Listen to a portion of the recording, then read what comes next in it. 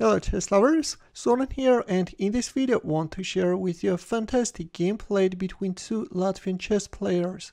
On the white side is Nikolaj Katishonok and his opponent is Harijs Gulbis. The game was played in 1989 and this was a correspondence game. Katishonok opened up with knight f3, to which Gulbis answered with knight f6, c4 e6, d4 d5. With a transposition of moves, we reached queen's gambit declined, 3 knights variation. An exchange on f6 followed, e3 black castled kingside, rook c1. Of course, all this is a standard theory seen many times, where black is establishing a very solid defensive position. h4. In here, usually white is playing b4 and then a4, b5. But in this game, white decided to try his luck by advancing on the king's side, rook e8, g4.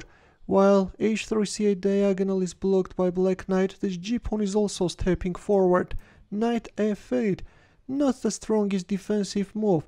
Look, white king is still stuck in the center of the board, and in view of that fact, trying to open up the position as soon as possible, for example by playing c5 by striking in the center, is a better idea.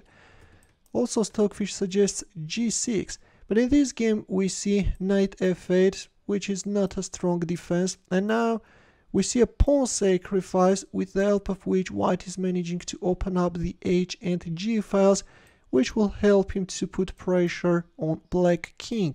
Queen goes on f3, already we have a direct mating threat, and bishop f6, a mistake which steps into a beautiful tactical shot. Developing the light squared bishop and protecting the pawn is better. If queen g3, then bishop f6. If here, then c5. But in the game we see bishop f6, and now let's see what's the problem with it. Here Katishonok landed a very beautiful punch and he played rook h8 check. How do you like this beauty, guys? The move is simple and asks itself to be played. The rook is of course untouchable because of this deadly fork, and if bishop takes h8, then you can get checkmated.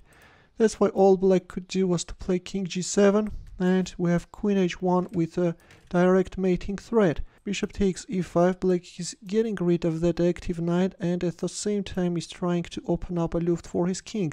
And by the way, if queen g5, then f4 will follow, and if rook takes e5, then check, and then rook takes f8. Yeah, again, there is no defense. So in the game, f5 was played, and there comes another beautiful shot. Can you find white's next move? Ready? In here Katishonok played knight takes d5. How do you like this move, guys? Now if queen takes d5, then queen h6 check followed by bishop c4. Black is losing his queen. In the game we see c takes d5, and the question arises, how should white proceed?